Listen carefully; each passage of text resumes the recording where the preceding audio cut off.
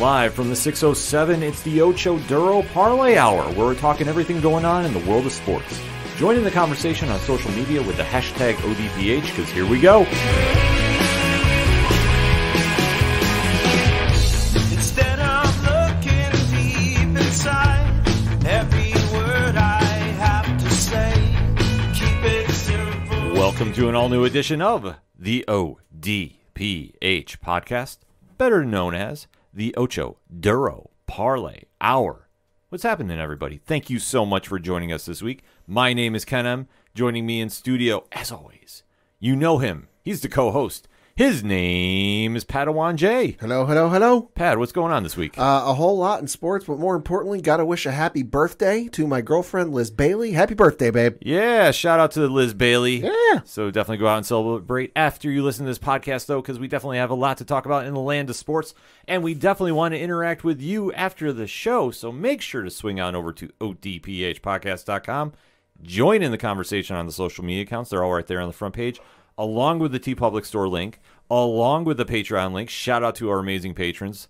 They're the best. One tier, $2 a month, and a whole lot of content on the way. Parlay Points blog section, the classified section, which has friends of the show, such as 3FN Podcast, the directory. Pad, how many providers are we on? 120,000. Sounds about right to me. The music section. If it's anything and everything that is the ODPH, it can be found at odphpodcast.com. And always remember on social media to use the hashtag ODPHpod. Let's kick off this sports edition like we always do during the National Football League season. And we have to recap the week that was with the locks and leaps. So, Pad, kick us off. Yeah, I'm going to start with one of my locks, and that was the Kansas City Chiefs to beat the Houston Texans, which they did by the final score of 30-24.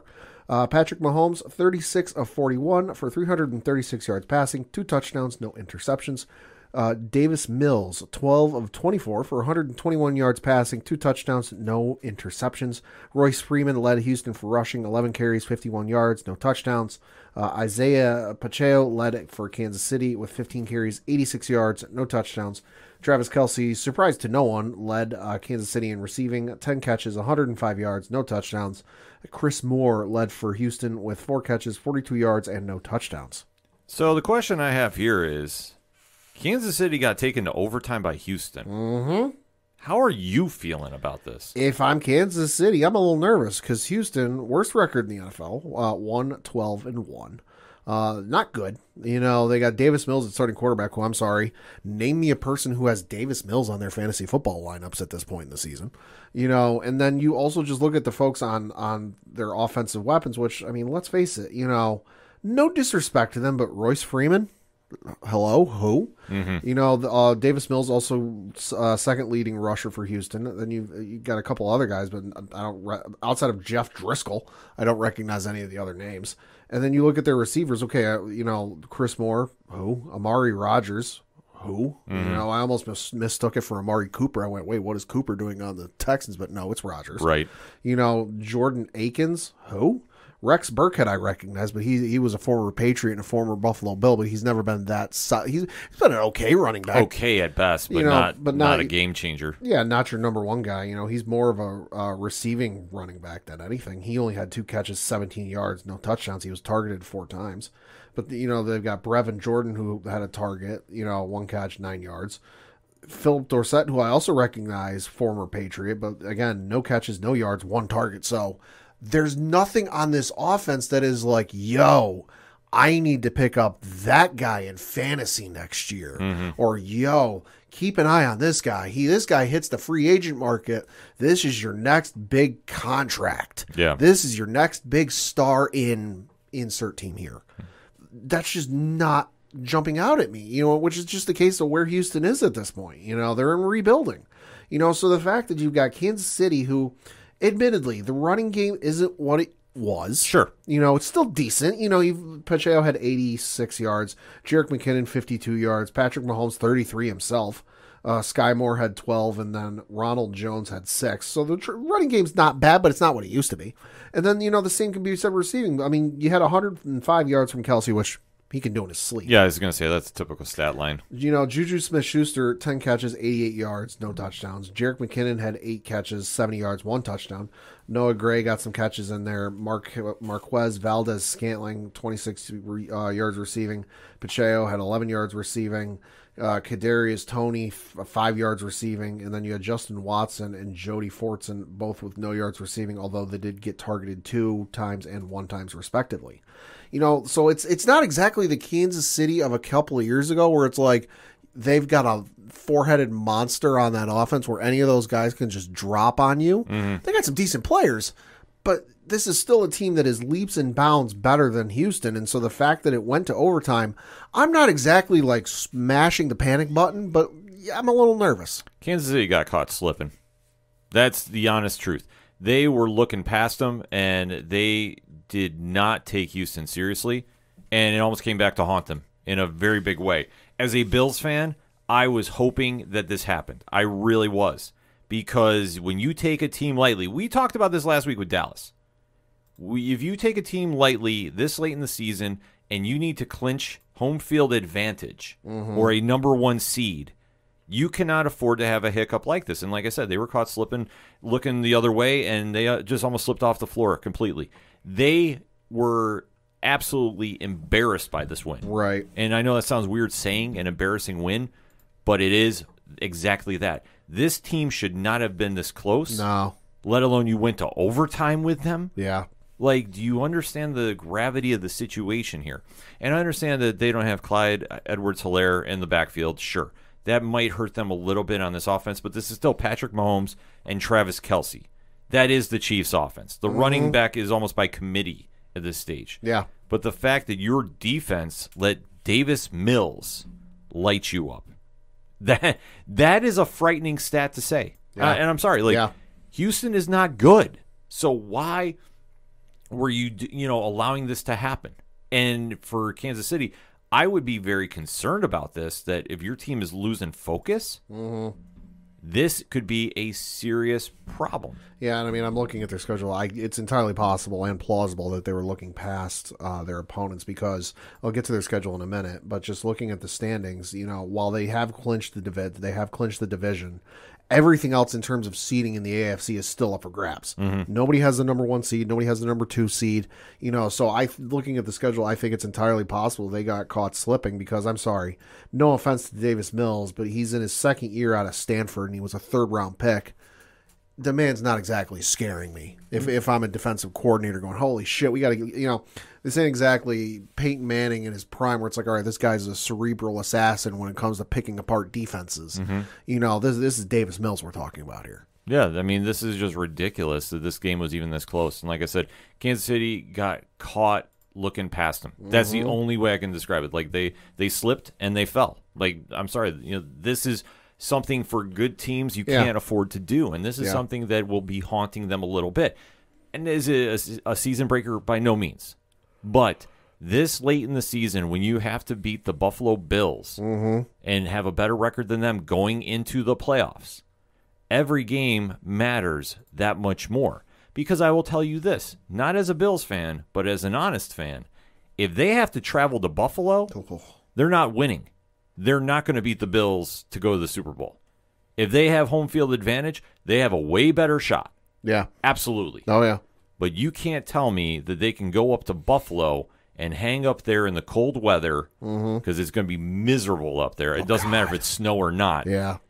And say they're going to be able to pull off a win. No offense to anyone in Buffalo, but just the weather this time of year, no matter what it's doing, sucks. Oh, it's absolutely awful.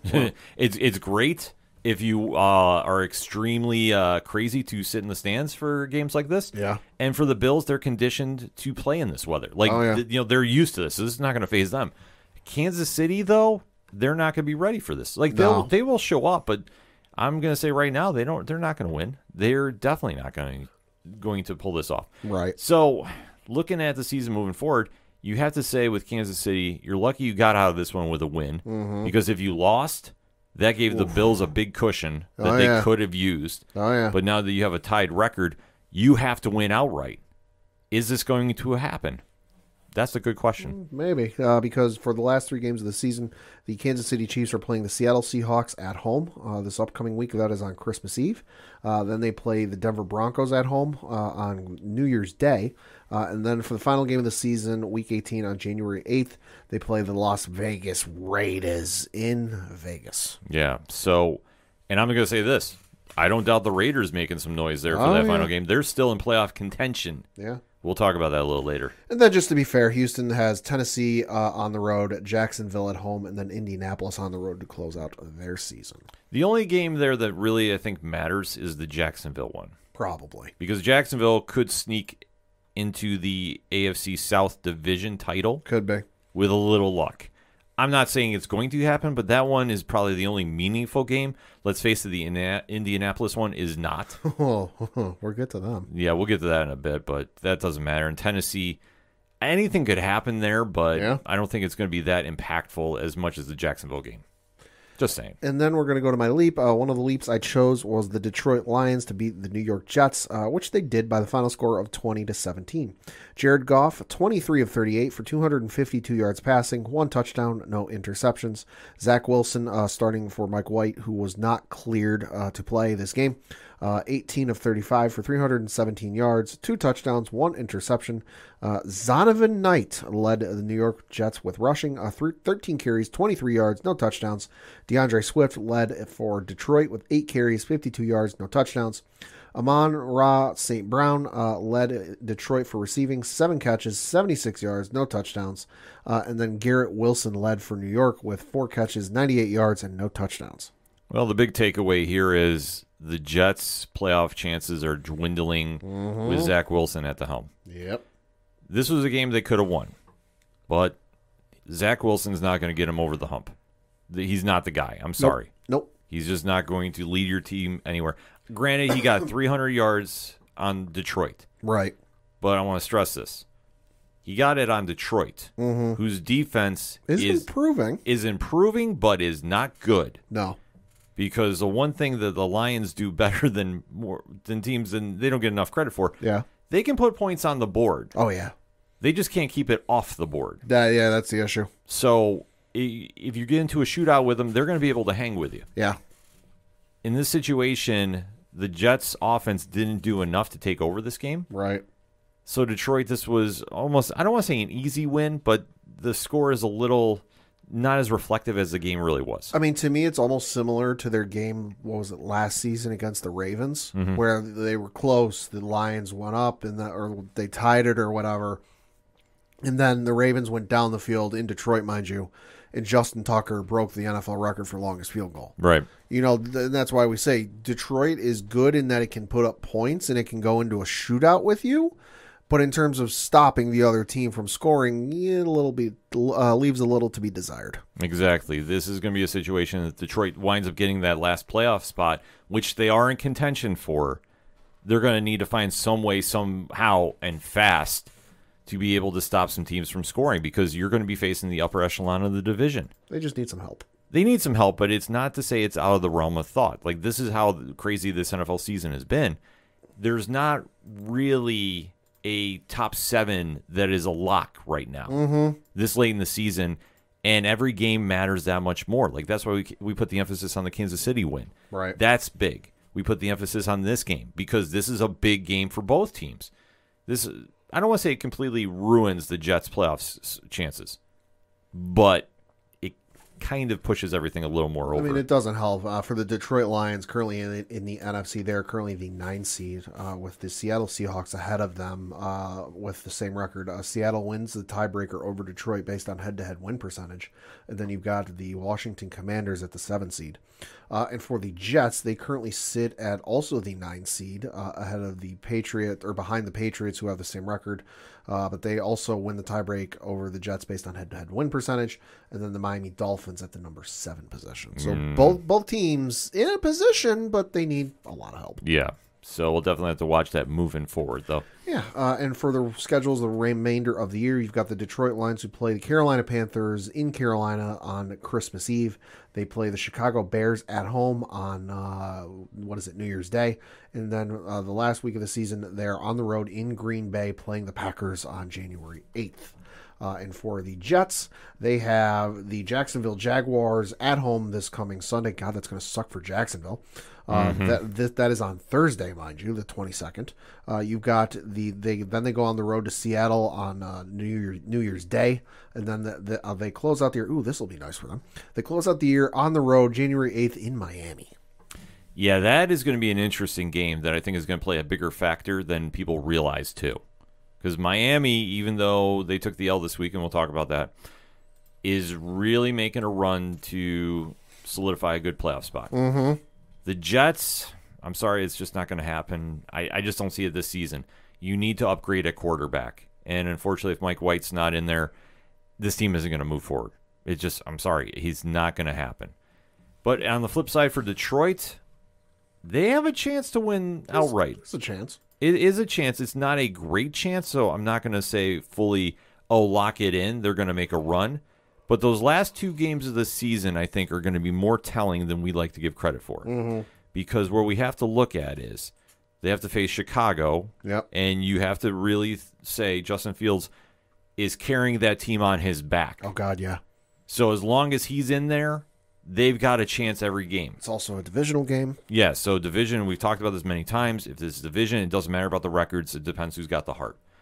The only game I think that's going to give them real problems is Green Bay. Yeah. Because if Aaron Rodgers has a chance to get to the playoffs, with as bad as that team has been, and Lord has it been bad. Oh, yeah. They're currently 6-8. Yeah. This is not typical Aaron Rodgers football. No. But if he still has a slim chance of hope to get in there, that Detroit game could be one to really keep an eye on, and that could be a deciding factor for a last playoff spot. Could be. Just it all depends on how everything shakes up, but there's so many moving parts. Like, that's the one thing that we can't emphasize enough. There's so many moving factors that are going on that one team could sneak in there completely blindsiding everybody. Oh, God, yeah. And one team that we think is just a surefire bet is going to fade out quick. Well, that's the crazy thing is between the New York Giants, who are at the 6th seed with 8-5-1, there is a difference of them to the, 7, 8, 9, 10, 11th seed, which is the Carolina Panthers. There is a difference of 3 games. Yeah. In terms of wins. It's wild. No, it's absolutely crazy to talk about. Speaking of those Giants, though, let's talk about them. Because you and I both had that as a leap. Yes, we did. And the Giants somehow pulled off the win. Somehow is the key word, but we'll talk about this one.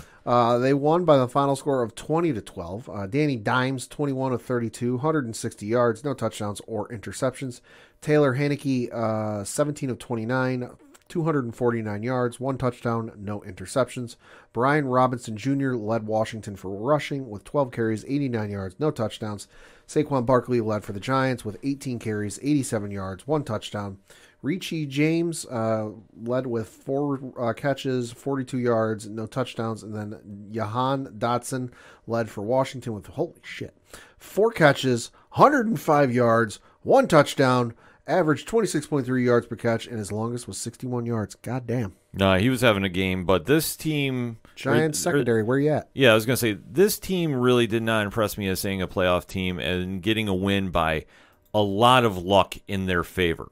Like, the amount of things that went in the Giants' favor, especially with the officiating, was astonishing. Now, I always hate saying it comes down to referee decisions, but in this case, it literally did.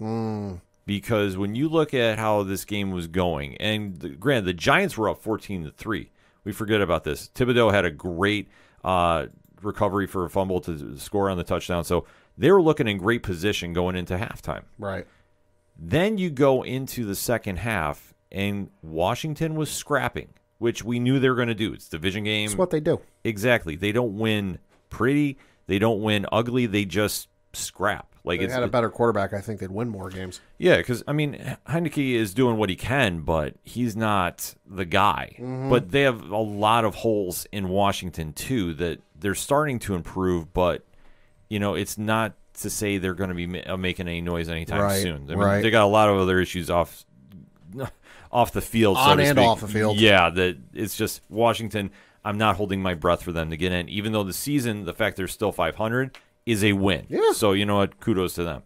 But when you start taking a look at what happened in that final moments where Washington was making the drive late and you had the weird offsides penalty when Terry McLaurin was trying to say he was on the line of scrimmage, and they said he wasn't. Oh, okay. And he checked in twice. Okay. No, he was checking in twice, and there was a little confusion there. Right. Which I don't understand what was going on there, because if you're checking in, that should be a clear cut, are you there or not? And I thought the one ref said he had to move up. He didn't move up. Like, this is just my vantage point of this. So I could be wrong about this, but watching this all unfold, it was like, this is the worst time this could happen of a mental lapse like this. Now, this did play a factor because it did take away momentum for Washington.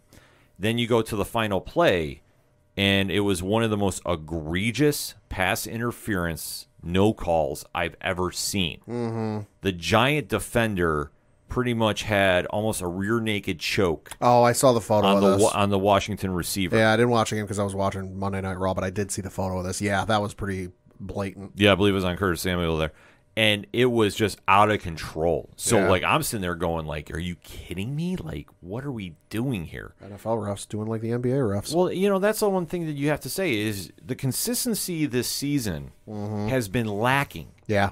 And if you're going to call a game one way or the other, like if you're going to be very hands-on, very technical, sure. Yeah. But do it from kickoff to final whistle. Yep. You can't go and do it on a per-case basis, is what is appearing to me. So I'll say the allegedly there, but this is my eye test saying this.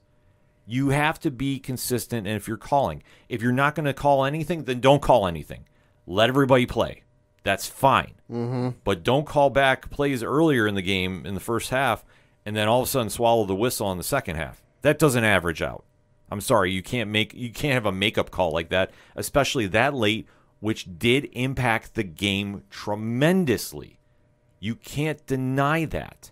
So now Washington is subsequently out of the playoffs. They're mathematically they're still in it. Yeah, mathematically, sure, but mathematically, a lot of luck is involved. They're currently the 7th seed behind the Giants, the 6th seed, who are 8-5-1. The Commanders are 7-6-1, so they're still in it. Still in it, but I don't think they're going to make the run this late in the season, though. I mean, because you have other teams catching on fire, and that team is like that whole division is kind of very, very tight in as far as the standings. So anything could happen, but a loss like this, you need to win late. They didn't, and they literally had the game taken away from them, but. Then again, on the other side of the ball, the Giants, you're up 14-3 at halftime. I understand it's division, but your secondary looked atrocious. Yeah. In that second half. Yeah. The fact that you let Washington come back, score 9 on you, is very telling. And the fact they should have scored in that final drive is all you need to say. You got one away from because of the referees. This is not a good win. This did not strike any confidence in me watching you say, like, this team is really going to make a run late. I know Saquon Barkley had a great second half. I will give him that. He might get comeback player of the year. He should. I can see it. Well, I will say this. I know I'm very critical about Brian Dabble. Sure. I will say he's got this team motivated. They do play very hard for him. Yeah. And I think the person that has benefited the most has been Saquon, because being a Penn State football fan, I watched Saquon in college. Electric shit, like especially when he was on kickoff returns. The transition from the college game to the pro game, I get is difficult, but there are some guys that like you watch in college and go, yeah, this is going to translate. Yeah. And I remember watching Saquon going, yeah, this ought to translate pretty goddamn well. And the fact that it's taken this long is mind blowing. But I think it goes to what you said is the system Dabble's got running, and it's working for him. Yeah. But I'm concerned with the Giants because for a team that was riding high in the toast of the town and then the toast of the 5 boroughs, in New York City, they've almost come back down to earth since the bye week and they beat Houston. They came out of the bye week 9, they beat Houston. Then they technically lost 4 in a row. One of those games is a tie, but hey, it ain't a win. It's a loss. It's not adding to the win column, so it's a loss. You lost to Detroit, who's on the fringe, might make it, might not make it, depending on how the dice fall. You've got Dallas, who, listen, Dallas is good, but they've obviously had some hiccups here the last couple. A very shaky team right now. You tied the Commanders, who you just barely beat by a score and some arguable help this week, and then you lost to the Eagles. So this is a team that, for as hot as they were looking, being 6-2 going into the bye week, and then 7-2 coming out of their game out of the bye week, come down to earth a little bit. Yeah, this is very humbling for the Giants. And I think if you're already booking your Super Bowl ticket, You might still get a refund. yeah, you can still probably get a refund for this. I'm sorry, I don't see this team doing it this year. I think they've taken steps in the right direction. Don't get me wrong. And I don't care how anybody is trying to spill this, because I've had people DM and hit me up as I'm walking through town, so to speak, say that Daniel Jones is not the problem. Daniel Jones is fine. That he is the franchise. What? I kid you not. I have had some messages come my way, and like I said, I've been walking through town, doing my usual business, and I've actually been hit up by people. The fuck are they smoking? I want some. Legitimately have said that Jesus. Daniel Jones is not the problem. Dabble has fixed him. There's a reason, folks. We call him Danny Dimes. It's not a term of endearment. Correct. And I literally have sat there and said, how are you going to tell me that he is your franchise guy? And the argument has always been like, well, he's kind of had 4 different coordinators, but with Dabble, man, I'm seeing the signs. I'm sorry. He's not the guy. You need to temper the expectations here. I'm sorry. If he can't win in a shootout against the Commanders, Yeah. bum. Well, a shootout, and where 2 weeks ago you tied them. Yeah. He's not the guy. Like, is he a serviceable backup? Yes. He'll get the job done for you. Admittedly, sometimes he'll lose some of those jobs. But is this the guy to lead you to the promised land and another Super Bowl win? Absolutely fucking not. No. We always said it was a reach when he was drafted so high. I fully think so, because he falls in that prototype that NFL coordinators really like, the big build. We've seen this with Sam Darnold. Yeah. We've seen this with a few other quarterbacks that have been big names coming out of college, but what have they won in college? Oh, God, what was it? The one that's making the rounds on social media was either going into the game or after the game of Sam Darnold it was Zach Wilson in his pro day. Yeah. Where he does he gets the ball from the center, rolls out, and then drops like a 70-yard dime with nobody rushing him, nobody pressuring the defender. So, of fucking course he's going to make a 70-yard dime on a throw like that with no pressure. We're seeing how the pressure works with him in the NFL. Same with Daniel Jones. Daniel Jones, obviously a great quarterback or decent quarterback at Duke, but it's fucking Duke. Duke football. Duke football. We want to stress. I'm saying not Duke, football. not basketball. Krzyzewski ain't exactly coaching the Duke football team, but so obviously the level of talent when it comes to the ACC football is not exactly the class of ACC basketball or some of the other Power 5 conferences in the college football. So, obviously he's good there. You get up to the major leagues where all of a sudden those guys you weren't facing week in and week out in college are all of a sudden going up against you. And all of a sudden the level of talent's that much higher and you're not meeting it. This is something that we're seeing now more and more in the NFL.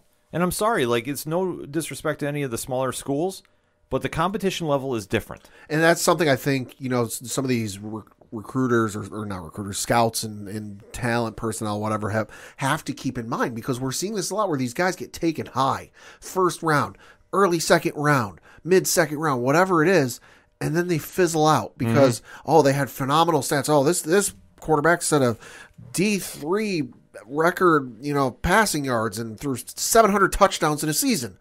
Okay, but who the fuck was he going up against? Now, I'm not saying like the Alabamas, but you have to throw them in there. Well, yeah, you have to look at the conferences. You have to look at the teams. The LSUs, the Alabamas, the Texases, the USCs, the UCLAs, what have you.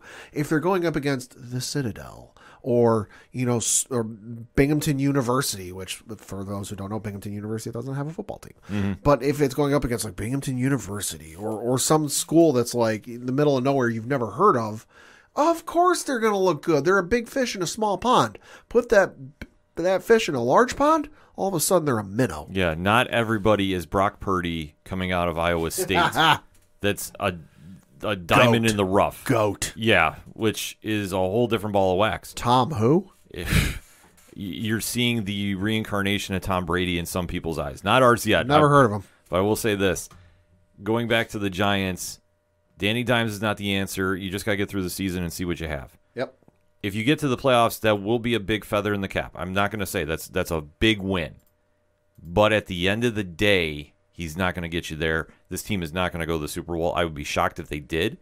But it'd almost be in the sense of like when Eli was at quarterback. Right. That he'd always have a mediocre season, Yep. get in the playoffs, and something would turn on. Unless that ghost comes and possesses him, I don't see how this is going to work. And last I checked, Eli Manning's still alive. Yes. Looking at the schedule for the remainder of the year, good Lord, this is going to get interesting. You have the New York Giants are on the road playing the Minnesota Vikings on Saturday, December 24th. And then they are at home on New Year's Day playing the Indianapolis Colts. And then they end the season, good Lord, this crowd's going to be rowdy, on the road in Philly. The Philly game is the only one I worry about for them. And then for the Washington Commanders, also have an interesting schedule because they are on the road playing the San Francisco 49ers this coming Saturday. That is Christmas Eve.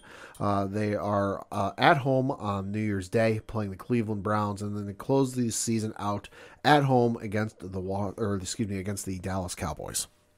Washington needs a lot of luck. I don't see them doing this. And for the Giants, I mean, they might get in there because of this win. Right. But I don't see them going that far. Giants, I think they win 2 of these games. They're good. Washington essentially needs to win out. Yeah, and I don't see that happening. Yeah. Sorry, just not going to happen. Yeah. Going to my lock, though, I took a roll of the dice. I knew it was going to be cold, and I knew that with Miami heading up north, anything could have been possible. This is true. And I knew this was a division game. This had a lot of playoff implications. And this is going to be one that is a great win for the Bills, but I would not exactly feel super confident. Mm-hmm. And I'll be honest about it. But, Pat, you got those stats up? Yeah, so the Buffalo Bills beat the Miami Dolphins by the final score of 32-29. Josh Allen, 25 of 40, 304 yards passing, 4 touchdowns, no interceptions. Tua Tagovailoa, 17 of 30, 234 yards passing, 2 touchdowns, no interceptions. Raheem Mostert, holy fuck, 17 carries, 136 yards, no touchdowns. Josh Allen led for Buffalo, 10 carries, 77 yards, no touchdowns. Dawson Knox led Buffalo in receiving with 6 catches, 98 yards, 1 touchdown. Couldn't get 2 more yards. And then Jalen Waddle led Miami for receiving. What? Somebody other than Tyreek Hill? Yeah. 3 catches. Well, fuck, that's why. 3 catches, 114 yards, and 1 touchdown. Mike McDaniel, the Miami Dolphins head coach, called a perfect offense for this. Damn near. I'm going to say it right now. The Bills are lucky they got away with this one. They really are. Give the credit to the weather. Yeah, Morster, he did a phenomenal job running the ball, though. Averaged 8 yards a carry. Yeah. So when he is running and they were just going right to the outside, this was a page out of the Jets playbook. This is an area that the Bills have struggled with for years. Right. Run defense is going to break them in the playoffs. I understand Von Miller's not there, but somebody needs to step up and shut down the run. Well, and it's especially concerning because, as I mentioned, Raheem had 8 yards a carry. You also had Salvin Ahmed, 6 carries, 43 yards. They're not good at math. That's 7.2 yards a carry. And then you also had Tua Tagovailoa had 1 carry, but also for 7 yards, no touchdowns. So right there is 3 gentlemen all north of 5 yards. A carry. So essentially, no matter when the 3 of them carried the ball, they were looking at least 2nd and 3. Yeah, Mostert was just dominating. I was surprised they went away from him, to be honest with you. I understand later in the game, though, the Bills were making some plays, but this was a situation this was a very scary situation for them. Their offense took a while to get going, but once it got going, it was rolling. So for anybody that was doubting the Bills were a Super Bowl team because their offense couldn't get the job done, they put up points. There's no doubt about that. Mm-hmm. But the only problem that they're showing is the same one that has been haunting them for a while. If you can't get the run game going, you're not going to make it far in the playoffs. Right. And you can only rely on Josh Allen to do so much. Now, granted, what I will say, this is one of the things I love about Josh. He is willing to put the team on his back. He's willing to make plays happen when he can. He needs to be more careful with the football, though, if he's doing this. But he was making some runs that he needed to really get some yards and extend plays. He was being very smart with the ball. Right. This wasn't a situation like we saw earlier in the season where he's throwing into triple coverage and hoping something happens. Right. So I will say I was very happy with what I saw with him. Dawson Knox finally showed up, even though he dropped a couple wide open ones, which made that's a different story. But this team really hung in there, and once the bad weather happened, This is why we emphasized earlier with Kansas City. If you're not used to playing in cold, snowy weather, you're going to struggle. The Dolphins clearly did. And I understand that once the weather got bad, they weren't running as effectively. You saw the passing game started slowing down a bit, even though Waddle and Hill had good games. Hill did not look that impressive. He did catch a big pass, though, that really made up a lot of his yards. Right. So I want to point that out. But once the weather turned, Miami struggled. And this is where the Bills excelled, which we all knew they were going to do. And I will say it got very interesting late because when the Bills made a crucial stop, when they finally had to, they went right down the field. Devin Singletary could have punched it in and given Miami about 40 seconds left, or no, less than 40. I'm going to say it was right around 30 seconds left. Sure. He went and he took a knee right down on the 2-yard line. He didn't realize that he needed to cross to the first to get a first down. Mm-hmm. But they did enough that they could set up for the field goal and kick the game and be done. Yeah. And it's smart. It was, I will say, one of the smarter 2-minute drills I've seen in the Sean McDermott era. Because he does struggle managing that clock. So, yeah, if he's got one Achilles heel, that's one of them. It's a glaring one. But this is a very, very solid win for the Bills. Miami, this is a bad loss, but this is not a season breaker. No. But the problem that you have now is to win, if you have to go up north, you're going to struggle. If you could stay in the southern hemisphere where it's warm, you're okay. If they have to go to Kansas City, I think they can win, to be honest with you. But if they have to go through Buffalo again, they're not going to do it. Well, the saving grace they've got this upcoming week, because I'm looking at the Miami Dolphins schedule, is they're at home this coming Sunday. So while most of the North is going to freeze our fucking asses off, they are playing the Green Bay Packers at home. However, they do have to come north the week after because week 17, so they got the game against Green Bay, I should note, is on Christmas Day. They've got a game on week 17 on New Year's Day up in New England playing the Patriots, so they'll freeze their asses off then. And then they close out the year playing the New York Jets at home. As for the Buffalo Bills, they are on the road. They are one of the aforementioned teams, I saw this morning, that are going to freeze their fucking asses off, even though they're from Buffalo. I was going to say, but are they? Well, hold on, I'll get to that in a minute. They're playing the Chicago Bears on the road in Chicago. That is on Christmas Eve, I should say. So this is from Field Yates of ESPN. He tweeted out, quote, "The current estimates for the feels like temperature at kickoff of some of the outdoor games this Saturday. Bills at Bears, -11. Yay. So I don't care if you're from Buffalo. -11, it's fucking cold. And then for the Bills' remainder of the season, they've got the Cincinnati Bengals on the road the week after. That is on Monday, January 2nd. And then they close out the regular season at home against the New England Patriots. It's a tough road. It really is. I don't care what happened with New England this past week. That is going to be a tough road for the Bills to run outright, which they need to do. They understood the gravity of the situation. They needed to beat Miami to have the number one spot. They're going to have a tough challenge with Chicago. I don't care that Chicago's record is what it is. It's going to be that cold. And if Justin Fields can run on them, he's going to open up a lot of holes for a lot of his no-named offensive players, because I couldn't tell you who's on Chicago's offense right now. I really can't. But I know that Fields is going to show up for this one. Yeah, some of the other, just because he tweeted out a couple others here, the other notable feels like temperature forecasts here. So you've got Seahawks at Chiefs. The forecast, it feels like, is -6. Saints at Browns, -9. Oh, that's great weather. Texans at Titans is actually the warmest of the bunch. Or no, sorry, second warmest of the bunch. It's 5 degrees. Falcons at Ravens, 7. And then the Raiders at the Steelers, -4. That's going to be a brutal game. The Raiders at Steelers is going to be colder too because it's right by the rivers. Yeah, exactly. I've attended a West Point football game that's the U.S. Military Academy football game, which is at the start of the Hudson River. Fucking freezing. Yeah. When the wind's coming off that river. Fucking Pittsburgh's got like 3 of them right there. Yeah, it's. I knew people that were going to go down to the game of the past because it was going to be this cold. Oh, I don't blame them. Yeah, I don't blame them one bit. But this could be a great test for the Bills and for Miami too. I mean, anything could happen. Yeah.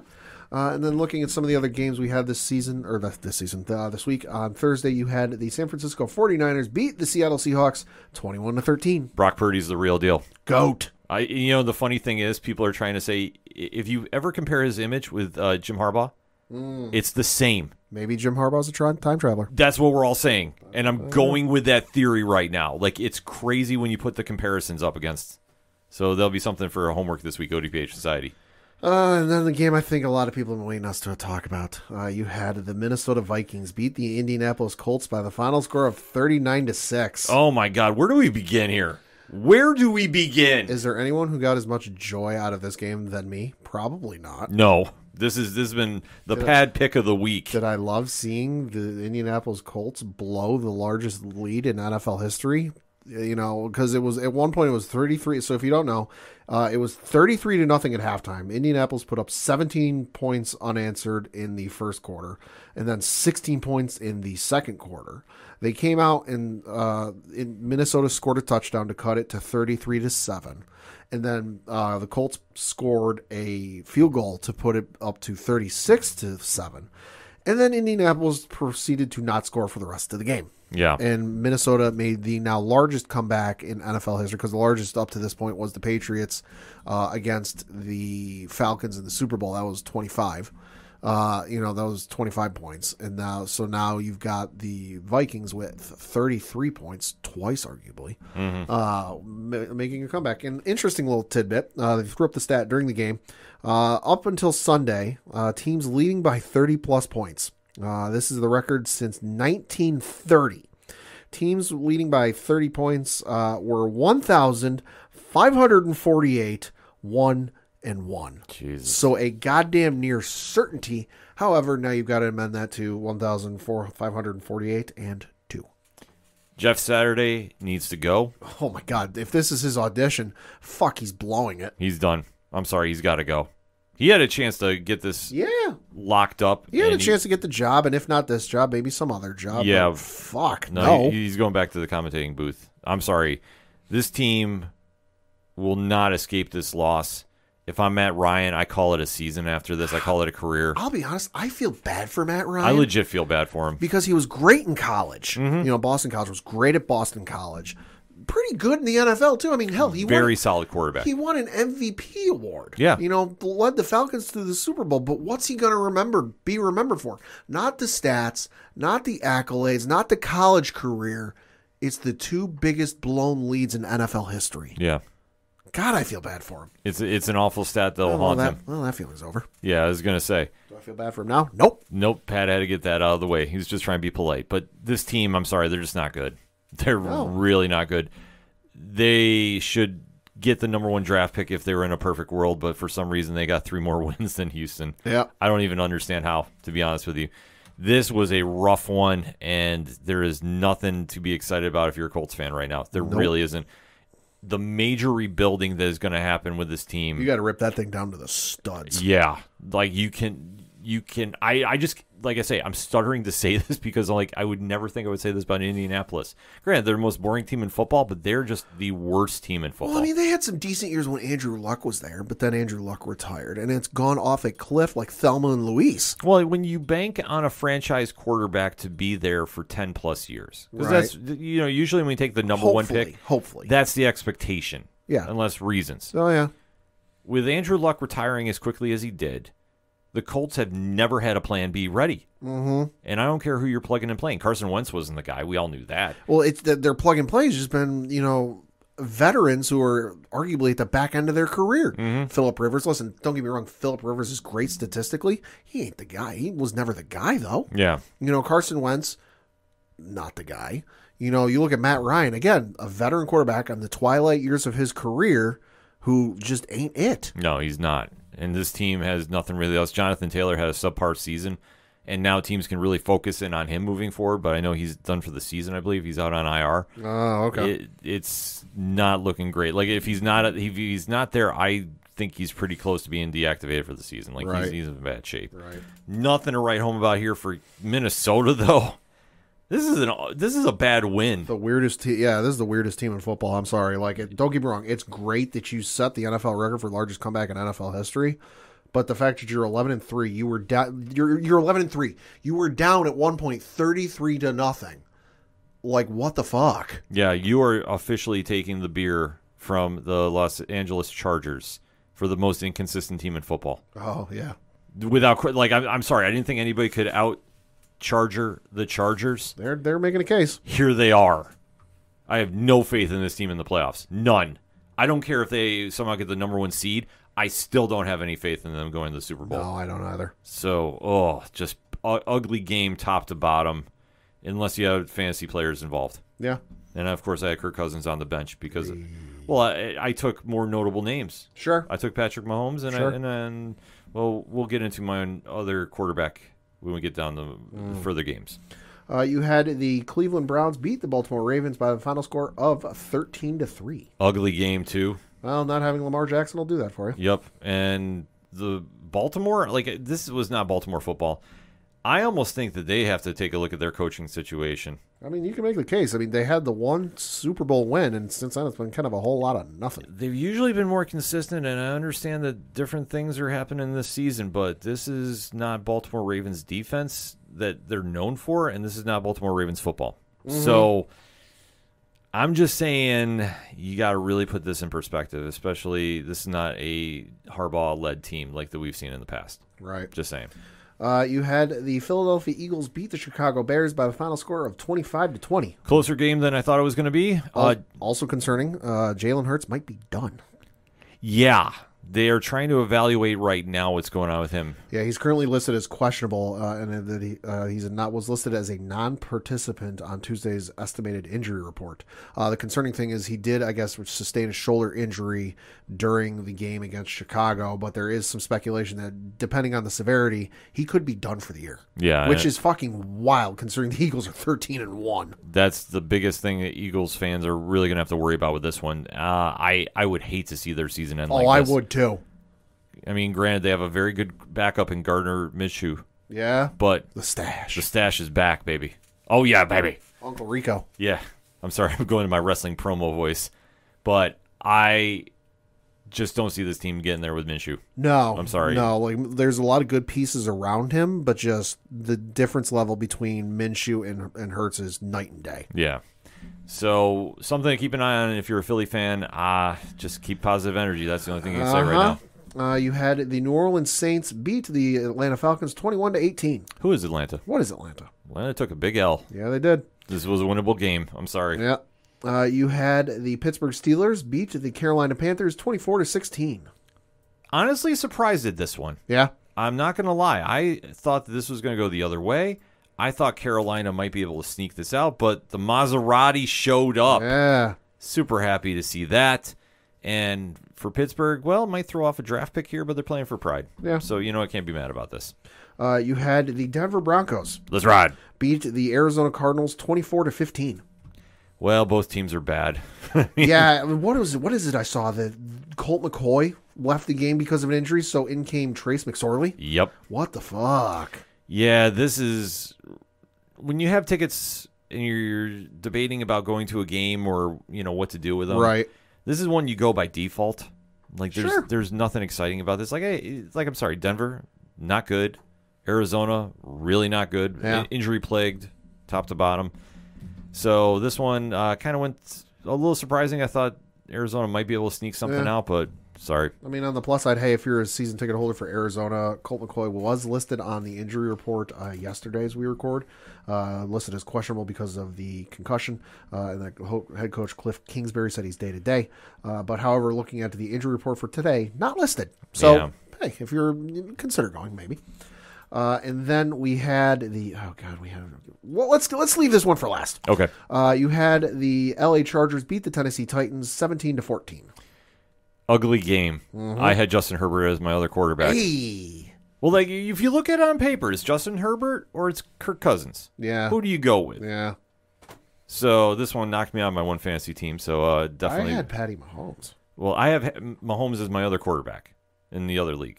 So it's kind of a split. So I feel good with Patty Mahomes. I don't exactly feel so good with Mr. Herbert. I had 30 from Patty Mahomes, 11 from Jacobs, 23 from Dalvin Cook. Kittle got me 21. Ezekiel Elliott got me 13.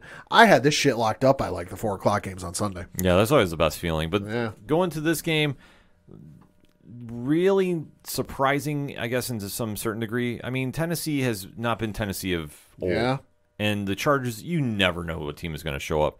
So an ugly game, nevertheless, nothing really to write home about, but the Chargers hang on. And I know that some people are super excited that it looks like they might sneak into the playoffs there, Maybe. but wait and see. You had the Cincinnati Bengals beat the Tampa Bay Buccaneers 34-23. Tom Brady, for the first time in his NFL career, losing 8 games. Telling you right now, And I'm not saying that as a bitter Patriots fan. That's just a statistic. Brady's got to go. You can make that argument. It's done. No, it's done. Sorry. This is the Peyton Manning farewell tour. I understand he came back. I understand that he might get into the playoffs. This team is not going anywhere. No, they're not. They are bad. They are very, very bad. Cincinnati, though, on the flip side, have a day. Joe Burrow, 4 touchdowns, really is leading this team back to where they should have been all season.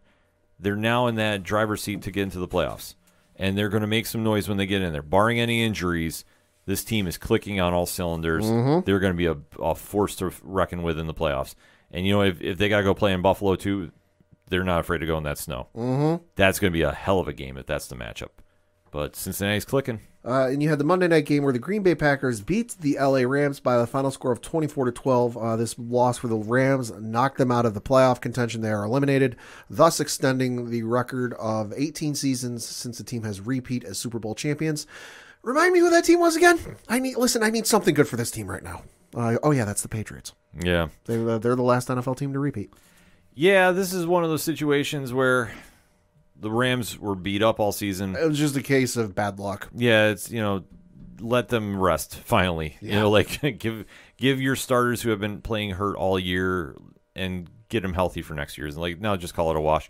Solid win for the Packers. I mean, I don't know exactly what's going to happen with them. They could make some playoff magic happen if the right ball falls in their way, but at least they're not doing as bad as Dallas these days. Yeah, that's true. Because I know we glared over that because Jacksonville had a day 40-34 over Dallas in overtime.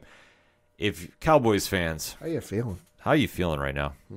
I know we'll have one tweeting at us the minute he hears this episode. We clinched a playoff spot. Yeah, but you still lost. Yeah, this in overtime. This is a scary loss. This is a very, very scary loss. Jacksonville is not really that good, but you made them look like they are Super Bowl contenders. I'm sorry, this is bad. I mean, listen, if Saquon Barkley ain't going to get Comeback Player of the Year award, at least Trevor Lawrence should. Yeah, he should be in contention. He's given how fucking bad he was the first year and how good he is this year. He could get a consideration. Well, you know what? He has stability of coaching. And that helps. And also, Travis Etienne is still there, too, so he has some players to work with. So it does help their cause moving forward. But for Dallas, it's also a situation that this game you were up big early, and you let them come back. Yeah. And for that defense, I understand it's injury plague, but still something to worry about. And before I turn it back over to you, I know the stat everybody's worried about. Christian Kirk, 6 catches, 92 yards, $90 million, folks. Also, should be of note because I saw this come across my phone this afternoon from Bleacher Report.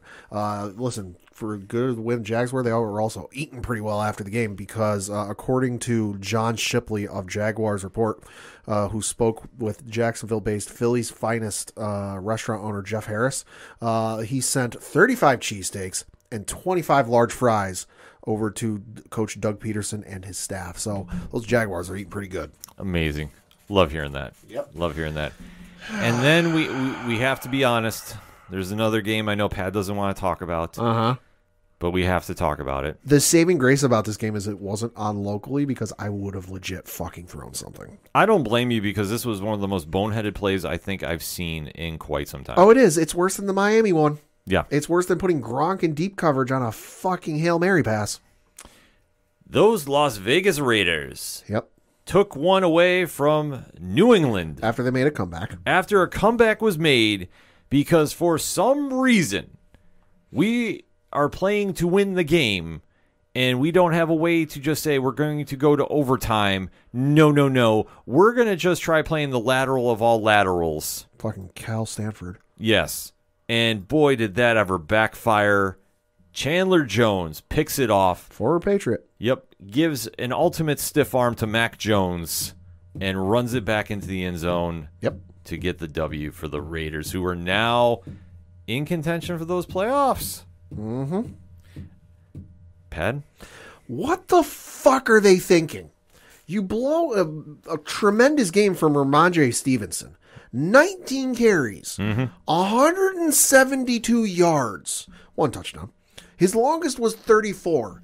The man was averaging 9.1 yards per carry. Yeah. It's a goddamn first down a carry. I'm sorry, it's 2nd and 1. It's a fucking first down. When you've got Nick Folk as your kicker, who, let's face it, he's not Adam Vinatieri, he's not Justin Tucker, but he's pretty goddamn good. At one point, I don't know what the exact stat is, but he had some streak going of field goals made or extra points made or whatever the fuck it was, of like 50 attempts or some shit. So he's pretty as goddamn automatic as it comes. In this game, correct me if I'm wrong, it's a dome stadium, right? With the ability to open the roof as needed, but still, indoors. Why the fuck are you throwing laterals and all this bullshit?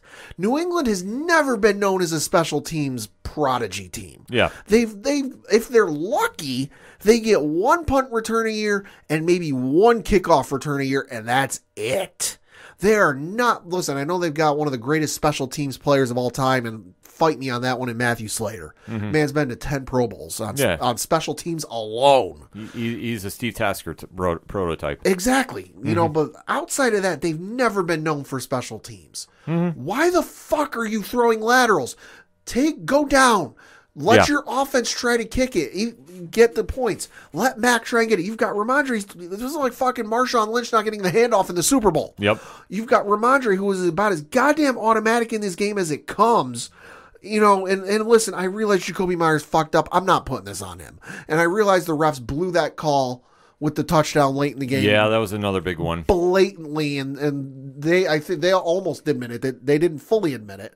One of the Patriots reporters for ESPN was the pool reporter picked to speak with the refs after the game, and they said they didn't have the one angle to see whatever, but that catch was out of bounds. But hey, listen, that's neither here nor there.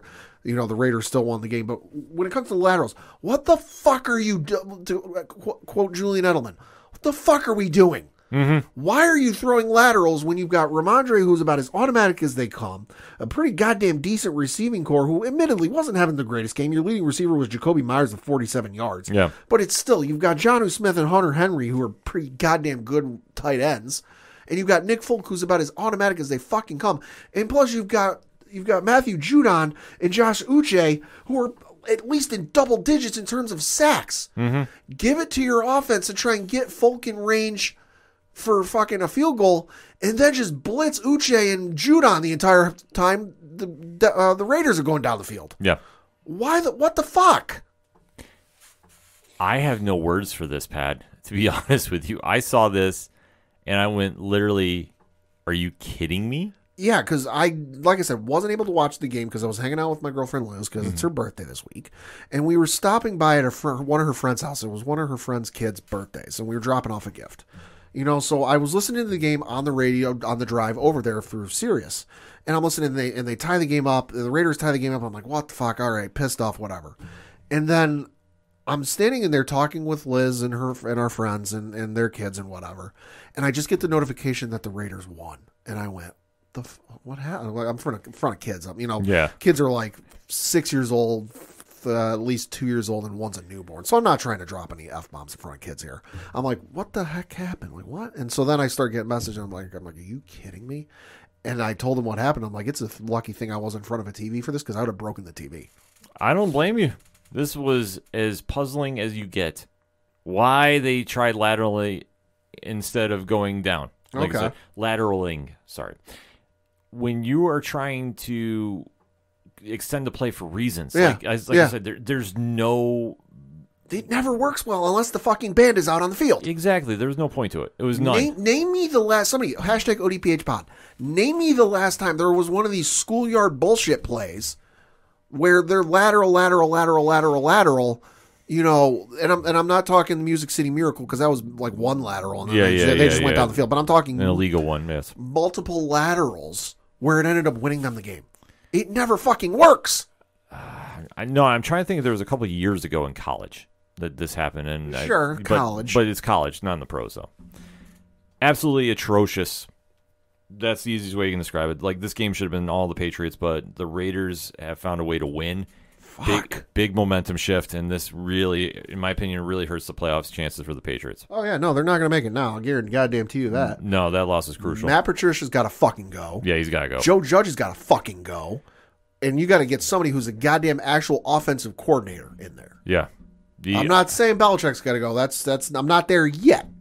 But you got to. I'm none of this, I don't believe in terms bullshit. Yeah. Get a fucking offensive coordinator in there. You know, they should get us Tom Brady next season. Yeah, maybe. Bring him back. Right the ship. It's a long one, folks. This week of the NFL action definitely had a lot of storylines going on with that, and we definitely want to keep that conversation going with you. Hit us up on that hashtag ODPHpod. What is your takeaways from this week in the NFL? There's a lot of storylines going into those playoffs and only a few games left. How's your team shaping up? Let's have that conversation. We're going to take a quick break. We'll be right back. You know what that sound means? It's another episode of Game for a Movie, where we ask, are you game for a movie? Tell me, Andre. There's no special features on that goddamn DVD, alright? Oh, wow. For Hansel and Gretel? Hansel and You Gretel. have the DVD You watch it? of Yeah. Hansel and Gretel. She basically has sex with it, somehow. Yeah. Foreplay. Yes. She's chair foreplay. They knocked it out of the park, which is why it's my number 3. So. Oh! Yes. I mean, I wouldn't be in it because this movie doesn't have women. But, it's You- fine. It has It's right. It has one. You would have 3 lines of dialogue. No, she has more than 3. Oh, okay. So I'm actually gonna get, I earn my 4 sentences of dialogue rather than, here, have a paycheck. You just stood there on the screen. You're a sexy lamp. Anyway, we're not. Dark Phoenix 2. No. No. Because they really hate each other, so we get to enjoy some wonderful comedic scenes of them hating each other so much that they get into physical altercations that include her biting ex-detective Phillips's dick. Okay. But we don't in the hot tub. I know all of those words were English, but the way you constructed them, I'm lost. I'm not following the arrangement of them very well. For those who haven't rated us or liked or given us a review, don't say that we haven't given you anything of value after listening to this podcast. You now know the difference between an R-rated dick and an NC-17 X-rated dick. You're welcome. Thank you guys for listening to Game for a Movie, where we ask, are you game for a movie? We'll see you next time.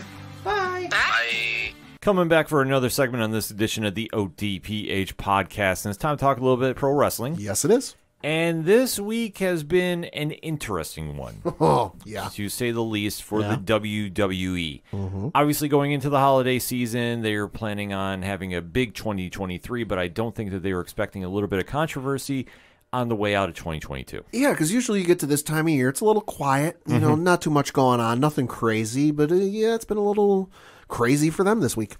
To say the least, because rarely have you seen a wrestler get released right after defending a title.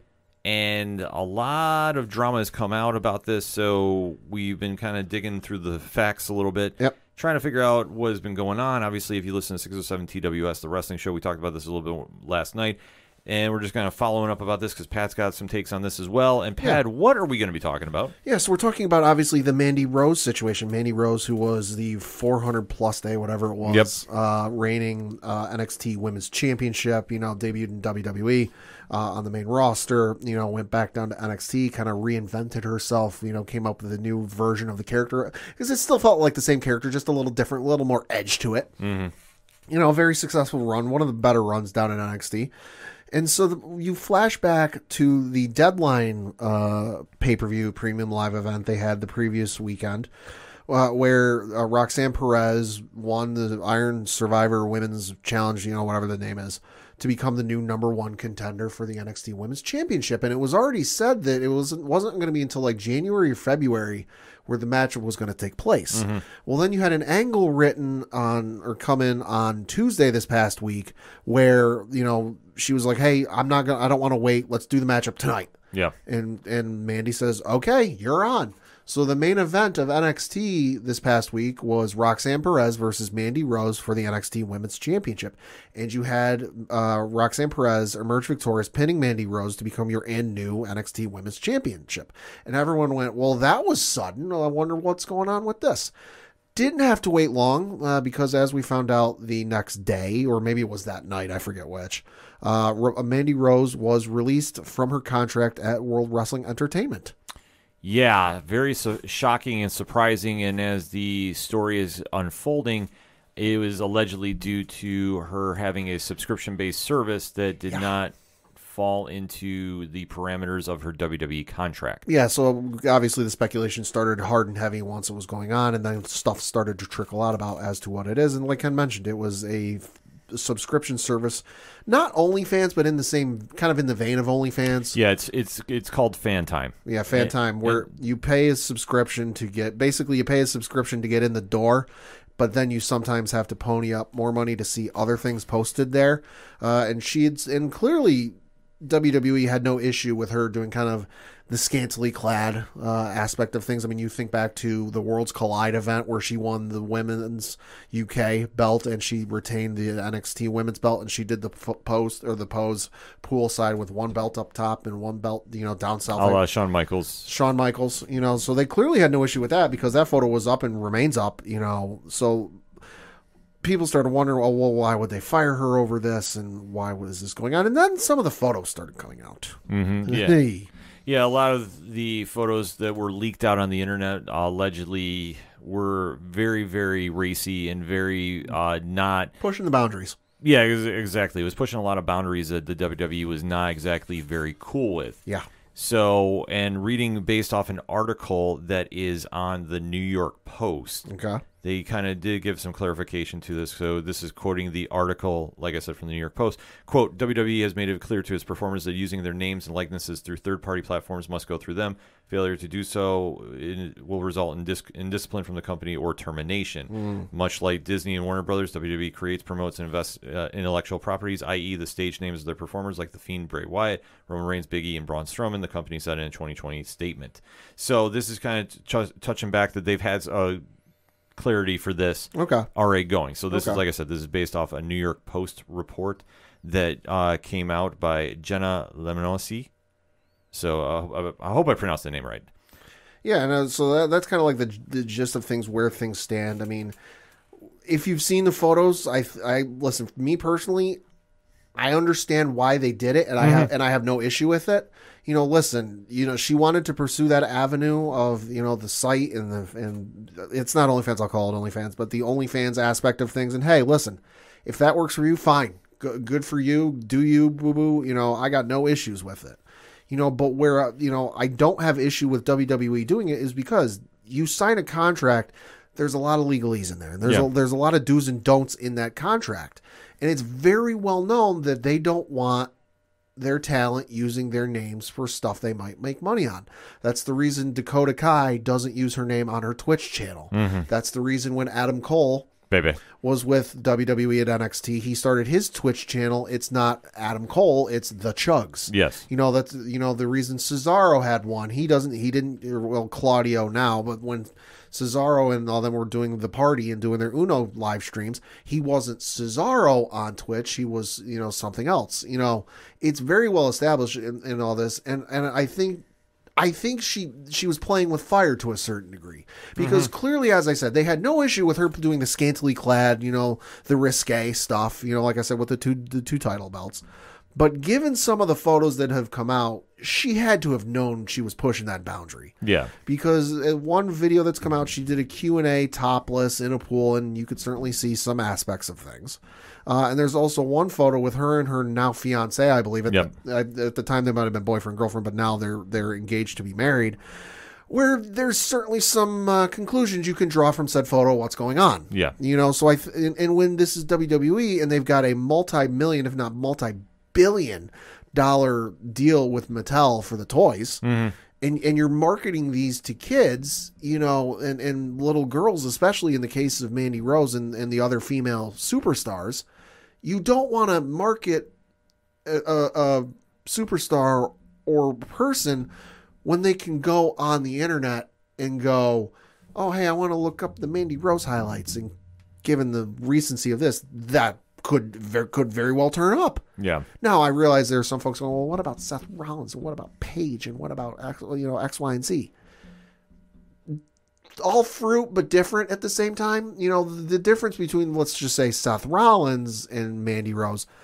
Seth didn't intend for that to be seen by the public. That was meant to be shared between two individuals, himself and the party he was sending it to. You know, obviously there were other set of circumstances which led to that being released. Same can be said for Paige. Paige never meant for that to be seen by the light of day outside of those involved. Mandy did. Now, admittedly, it's not a whole lot of people were meant to see this because it's behind a paywall, but still, Mandy intended for this to be seen. She wanted this to be seen. Did she want it to get leaked? Maybe, maybe not. I'm not Mandy Rose. I'm not going to sit here and speculate and put thoughts in her head or intentions behind her actions. But I think she knew to a certain degree what she was getting into, and I think she knew she was playing with fire.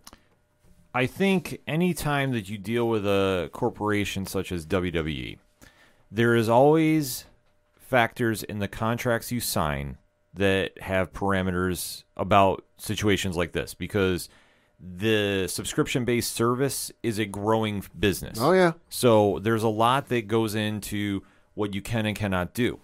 And I think for the WWE, they've gone away from the Attitude Era where you had a lot of former divas posing for Playboy. They're cleaned up their image to more of a family-friendly. Yeah. Because they're doing a lot more business with family-oriented businesses such as Mattel. Yeah.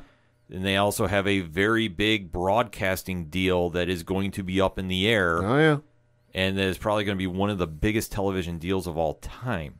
Close to maybe the the NFL Sunday Ticket. Yeah. They definitely don't want to have anything like that would possibly ruin the business aspects of it. And for what Mandy did, I'm sure they kept an eye on things, as they do with all their talent, and they have somebody monitoring, because that's what they do when you're that big of a business. They have people that are keeping track. And I'm sure if something came through, like I would have to say I speculate because I don't know anything specifics. Sure. But I speculate that they probably said, hey, something was going on. And I'm sure if you go through the back history of her account, they probably, if there was a time that there was ever a pause, they probably were giving her a warning about this. Yeah, that could be. And then if she was still progressing forward, that's her choice to do. I don't have any problem with anything that she does, or anybody that has an OnlyFans. More power to you. If that's your choice you want to do, by all means do that. If you're doing that as a side hustle, or if you're doing that as a main business, that is your business. But if you're working for somebody like the WWE, you can't go and do this without the consent. And if they say no, then you can't go push it forward if you still want to remain employed there. Right. That is the big takeaway from this. The Seth Rollins and the Paige things is disgusting. Well, the Paige one especially is disgusting to bring back up. She contemplated suicide because of what people were saying and doing because of that. Yeah. That was never meant to see the light of day. No. That is a whole different ball of wax. What Mandy is doing is she was doing something for her business that was supposed to only go to subscribers of said business. This was not meant for the general public. The Seth and the Paige things were phone hacks or deliberately done maliciously. Yep. That is not for no monetary gain. The fact that people are bringing it up, go fuck yourselves. Like, seriously, I agree with what Rich was saying on 607 TWS about that. Yeah. So, taking that away from the equation, Mandy is released. Allegedly, according to the article that I said from the New York Post, which was written by Jenna Lemoncelli, so I do apologize for the name, screw up earlier.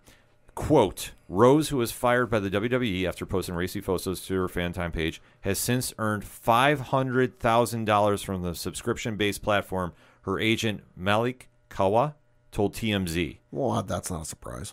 Right. So Mandy is doing quite all right if this is the option she wants to go with moving forward. And this is kind of the situation WWE is making a very big statement about, is they want to progress with their business. They're a publicly traded firm. They're in a bigger platform and spotlight than AEW or any other pro wrestling federation, because I know other people are saying, well, AEW doesn't care.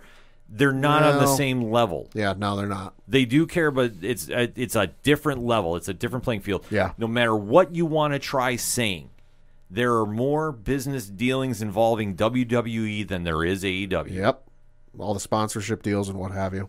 Yeah, there's a whole lot more that goes in with the WWE daily business with a publicly traded company on the Wall Street Stock Exchange than whatever is going on with AEW. I'll say the WWE has to worry about, the Mattel deals and the 2K deals and the whatever other deals they got with companies that make their stuff. And then they've got the sponsorships to worry about and the ticket sales and the merch sales and all this, but they also have stockholders and shareholders to worry about. Whereas AEW, they only really got, Tony Khan and the powers that be at Warner Brothers Discovery to worry about. They don't have, folks investing their own money in through the stock exchange into this company. Yeah. So it's a whole different ball of wax there. Yeah.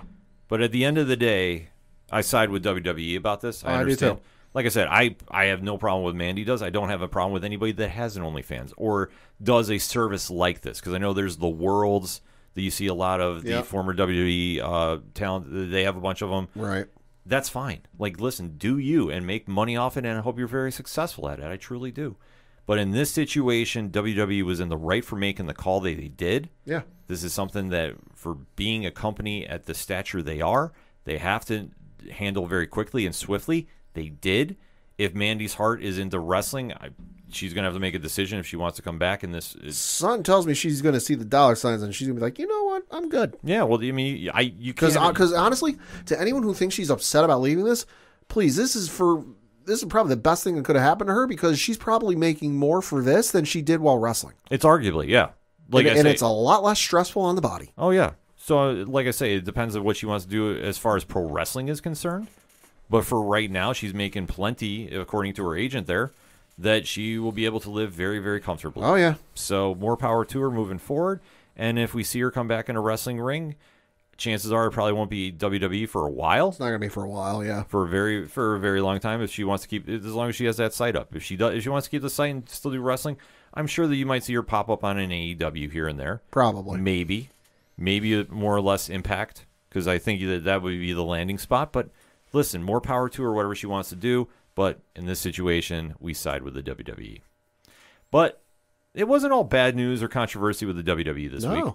Monday Night Raw definitely was generating a lot of headlines going into the holiday week, so to speak. Yep. So, Pat, what stood out to you for this past Monday? Yeah, so this was the last Monday Night Raw before the holidays because as they announced, and the last Monday Night Raw of the year because they announced next week is going to be a best of show. There won't be any live show. And then the week after we get the new year. So this was the last live Monday Night Raw for the year. And you got to admit, pretty goddamn good show to close out the year. And I think maybe they knew that going to be the last one of the year. Let's make it good. Because they opened up with Paul Heyman introducing the one, the only, the tribal chief, Roman Reigns. Basically came and said, hey, listen, Kevin Owens, you're showing up to my show all the time and trying to get on the island of relevancy. I'm coming to you. And it's going to take more than just the Raw locker room to stop me from finding you. So then there were segments and vignettes throughout the night of, the Usos, Jimmy and Jay, Sammy, and Solo Sikoa backstage beating the holy hell out of basically everyone. Mustafa Ali got beat up. Elias got beat up. He got his guitar shattered over his back. Andre Chase from NXT got beat up. He was backstage apparently for some main event tapings. Dolph Ziggler and Cedric Alexander got beaten up. But in terms of in the ring, you had Angelo Dawkins and Montez Ford of the Street Profits teaming up with Akira Tozawa to take on the Judgment Day in Damian Priest, Dominic Mysterio, and Finn Balor. You had the Street Profits and Tozawa emerge victorious, winning in 8 minutes and 58 seconds. Not the story of this whole little segment, though.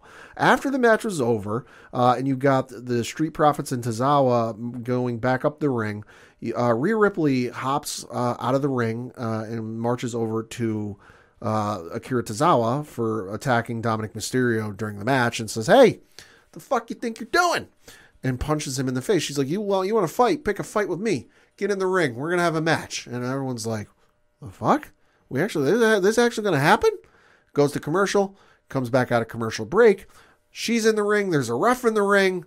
He comes down and gets in the ring. Bell rings. And folks, we had an intergender matchup in WWE between Rhea Ripley and Akira Tozawa. And Rhea Ripley emerged victorious, pinning Akira Tozawa in 4 minutes and 46 seconds. Very interesting to see this happen because WWE, for much of the same reasons we said with Mandy Rose, there are certain guidelines that they don't usually cross. Intergender wrestling. Yeah. They don't usually do. The only thing that's even come close is they did the mixed match challenge. on Facebook a couple years ago, but even that wasn't male versus female. It was pretty much, there were male participants, male and female teammates. What was it? Asuka and The Miz were one. Yeah. But once there was a tag or somebody else got in the ring, they had to switch up no matter what was going on. Right. So you haven't really seen this since Jeff Jarrett and China, if I'm not mistaken. And that was years ago. At least, yeah. So this was kind of very surprising to see. I mean, I never have a problem with intergender wrestling. I don't either. I mean, I've seen enough of it on the indies. GCW does it extremely well. Right. So it doesn't bother me. I'm curious to see if there's going to be anything moving forward. Or Shelton Benjamin versus Mia Yim when? Oh, I know. A lot of people are asking for that match. That's a WrestleMania match. That could definitely happen, but it's a very interesting situation to see if this is going to be something moving forward or they just want to test the waters and see.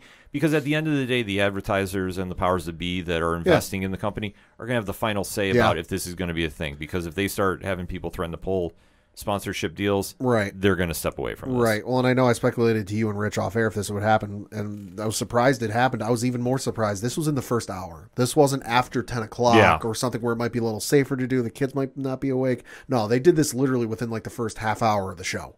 Another matchup you had take place was the OC and Carl Anderson and Luke Gallows take on Alpha Academy with Chad Gable and Otis.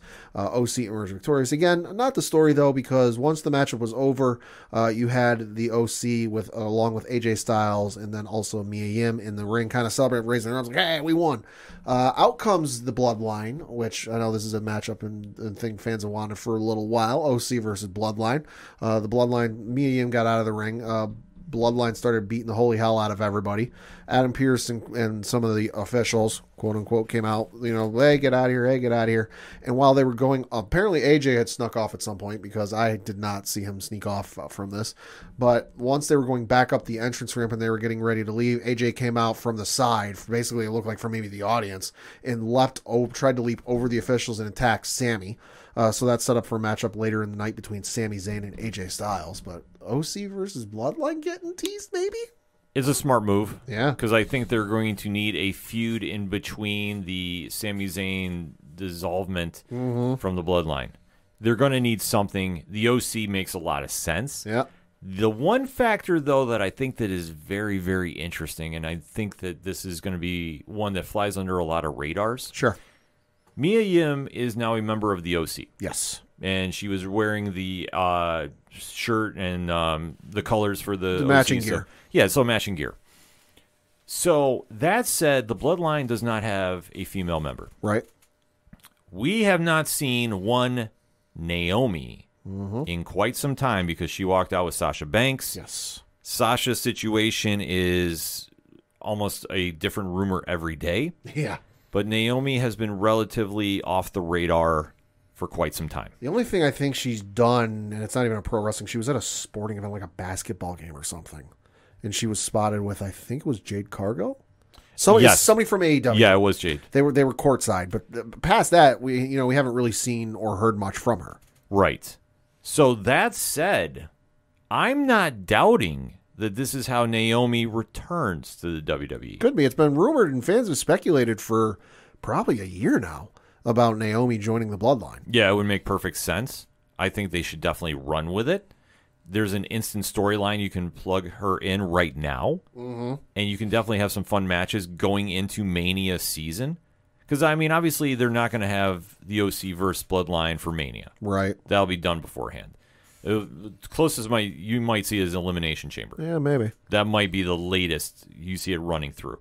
But in that meantime, this makes a perfect sense to do. If you want to do it at the Rumble and have a bigger impact when Naomi comes back, I think it's a great move. She's awesome in the ring, and I think this would be a huge, huge way to come back. Because, like I say, we expect her to return when Sasha does, but I don't think WWE is going to do that. I think now it's a separate case because Sasha's is ever evolving, and like I said, I don't want to get into that. Yeah, it's a ball of wax. Yeah, it's a very messy rumor express every single day with that. So next up was a ladder match between Dexter Lumis and The Miz. This, of course, was Dexter Lumis's money and Miz's money. Basically money on a pole match, almost essentially. Yeah. Where the winner got the money back. It was almost double or nothing. you could say. Yeah. But you had The Miz emerge victorious, pinning Dexter Lumis in 18 minutes and 31 seconds, although with a little bit of help from the returning Bronson Reed. Yeah, this was surprising. Well, to a degree. I didn't have Bronson Reed coming back. Obviously, he's been in New Japan Pro Wrestling doing some things. Right. He's been working the indies. I know when he was released, he was very, very upset. And, I mean, rightfully so. I mean, you take your craft very passionately and you get let go. This is a situation that he definitely had every right to feel a certain way about. But it was great seeing him come back, and this is another one that Triple H was very, very high on when he was in NXT. Now, coming back with The Miz, he has a good storyline to go right into. He kind of fills in that role with Ciampa, whatever's going on there, because I know Ciampa's still some sort of surgery, I think. Yeah, he's dealing with he's going to be out for some time. So this makes a perfect plug and play. So it'll be interesting to see how this works out, but especially for somebody who most notably pinned Okada. Yeah. Which I completely forgot until I heard the Uncle Dave. Yeah, Uncle Dave brought up, he pinned Okada, and the other thing from Uncle Dave, too, because some folks were wondering, well, wait, wasn't he signed with New Japan? According to Uncle Dave Meltzer, he was on a per night or per appearance deal with New Japan, so he wasn't under contract. Yeah, see, that I can't remember. I don't know if he did sign a long-term deal. He's been kind of off and on. Apparently not, because he's in WWE now. Yeah, no, and you know what? That's smart on his aspect. Yeah. Because if Bronson felt that he had a chance to come back, obviously when the Vince drama was going down, I think a lot of people that got released were keeping their options open to return. Because I think with Triple H coming back, there was going to be a wide speculation about who could come back and who can't. Yep. So Bronson Reed will do some big things when he's back at the roster. Yeah. Very interested to see, but him versus Dexter Lumis on an early feud is not a bad thing. And Lumis, while this was a loss, it wasn't a bad loss because there was one point where the Miz took him out, put him through the table, and then started burying him alive in like every ladder and chair and anything he could get a hold of. You know that old spot. They bury him and usually they win because the person doesn't usually get back up from that. Lumis got up.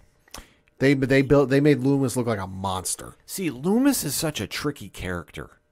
I don't know what long term what they're going to be able to do, but like I say, you can plug him in certain areas, and he'll make something happen there.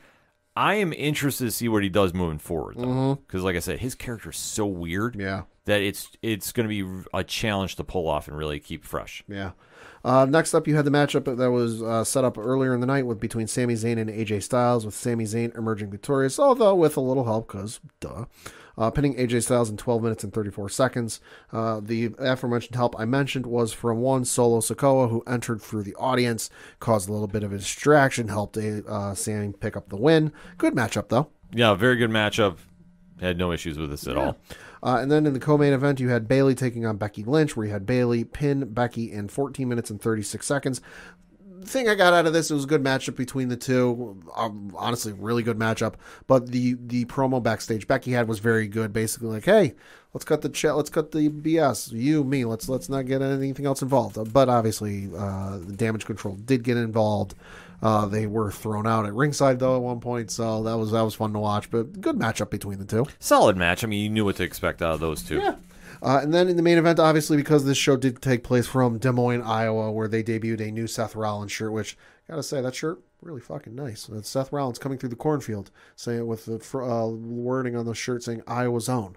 It's a pretty goddamn good shirt. Check it out. That's cool. You did have Seth Rollins come out because, hey, it is his hometown, looking like Hugh Hefner. Look, if you don't believe me, folks, try and find a photo from last night. Tell me I'm wrong. Was a bright red velvet-looking bathrobe-looking thing. Mm-hmm. Fucking screamed Hugh Hefner. But he came out, was like, hey, Iowa, cutting the hometown thing.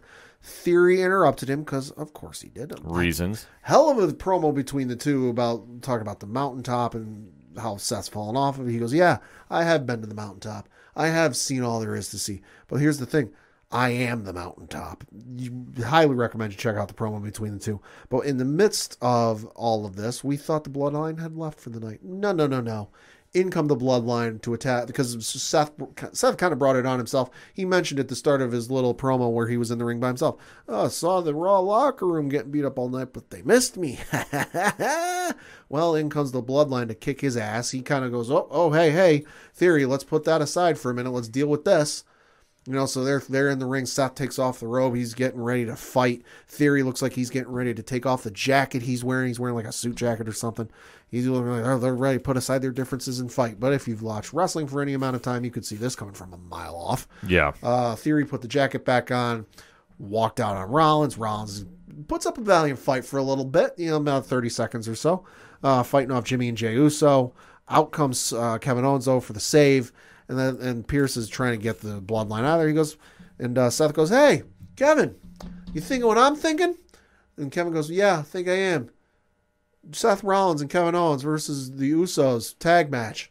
So that's set up for the main event. There was a little bit of back and forth between the two of them backstage before the matchup, though, bringing up, "Hey, we were," and I recommend you check out the clip where they're like, "Hey, we were a really good tag team before. Why did we break up?" And Kevin goes, "Are you kidding? It's because you attacked me and tried to take my matchup, take my spot at WrestleMania." Seth goes, "Oh, that wasn't me." And Kevin's like, "No, I'm pretty sure it was you. You were wearing a jacket and everything." "Jacket? That doesn't sound like me. I never wear jackets." Kevin goes, "I'm 98% sure it was you." "Oh, well, there's still a 2% chance it wasn't me." Seriously hilarious comedic timing between the two. Yeah. But you had the matchup take place, and you had Kevin Owens and Rollins emerge victorious, pinning the Usos in 10 minutes, 56 seconds, although with some added interference from Austin Theory. Duh. Yeah. Because reasons. But you did have Kevin Owens and Rollins emerge victorious, and hell of a main event. Yeah, it definitely caps off the show in a nice way. Like I say, they were trying to really turn the narrative back from the Mandy Rose controversy into positive TV. Because, they did kind of have this lingering around, too, on SmackDown as well. SmackDown was solid. The only thing I had complained about SmackDown is the masked intruder that attacked Liv Morgan. Yeah. Because they didn't show who it was on screen. They did it for the digital content. Mm-hmm. And it turned out to be Xia Li. Oh, okay. Yeah, which I was like, okay, this is kind of interesting because obviously they're setting up some things heading into Royal Rumble season, right? But I thought overall, they bounced back nice with two good shows that are definitely going to carry through, obviously, the holiday season, and then obviously we start heading to the Royal Rumble as soon as we get to January. The thing I should note too is after you had the main event on Raw, Sami Zayn was at ringside. He did enter the ring with Kevin Owens celebrating. He had his back turned. Owens did notice Sami and took off his wrist tape, but they did kind of lock eyes for a minute.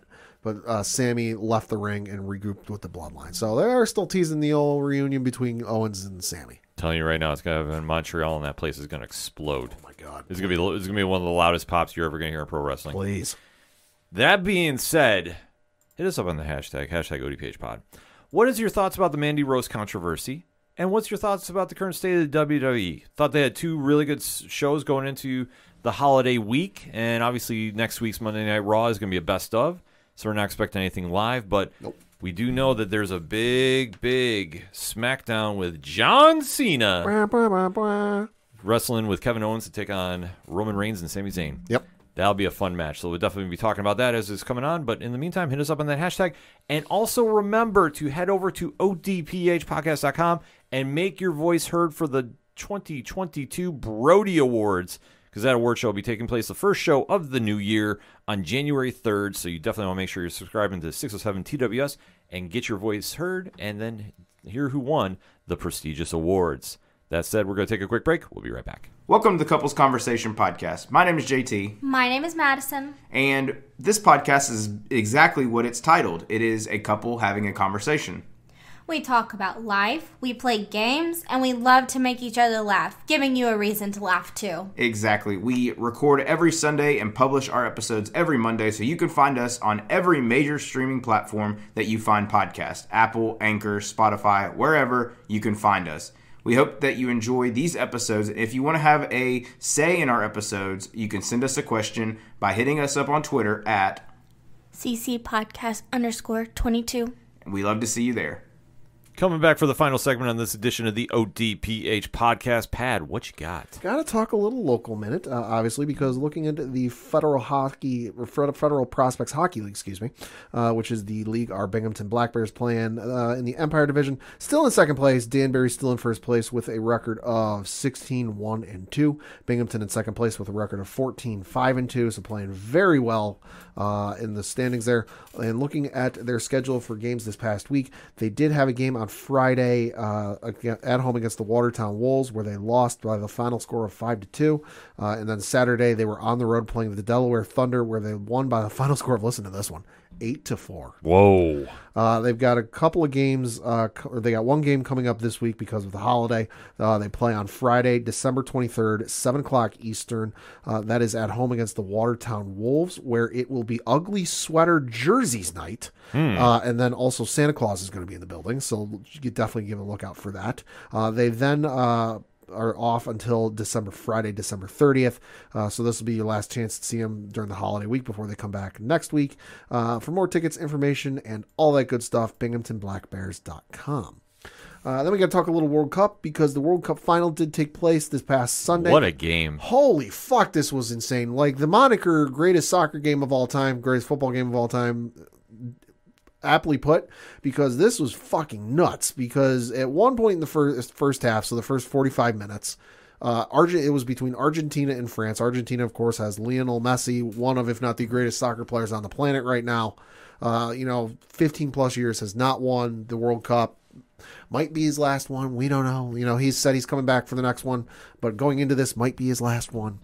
So at one point in the first half, it was 2-0 Argentina's, which is a mile-high climb for the other team to come back from in terms of soccer. Football, no. Basketball, no. Baseball, no. Soccer, abso-goddamn-lutely. Yeah, soccer, it's abso-goddamn-lutely. So then you get into the second half, and you had Mbappe, who was also one of the great players on the planet, one of the best players, if not the best player on France, come back, scored in the 80th minute on a penalty minute, and then literally like a minute and a half later, scored another goal to tie it up 2-2. Absolutely nuts. So they get to the end of that, they go into what's called extra time, where it's 2 15-minute halves, where you had Messi score another one to put Argentina up 3-2. He scored in the 108th minute. Then you had Mbappe score on a penalty kick in the 118th minute to put them to tie it up 3-3. So all in all, these two teams went over 2 hours.